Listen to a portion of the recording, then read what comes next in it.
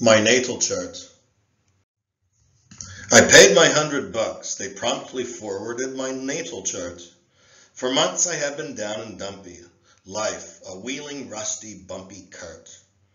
You need to mind your rising sign. To not do so would not be smart.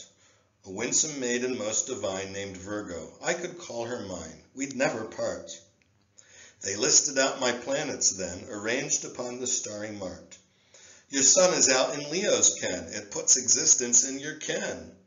I felt like Jean-Paul Sartre. Your Jupiter in Gemini suggests that you'll find wit and art to judge with a discerning eye and see life through each by and by. That is to say, through each false start. Now look to the celestial Rhine. From house to house your planets dart.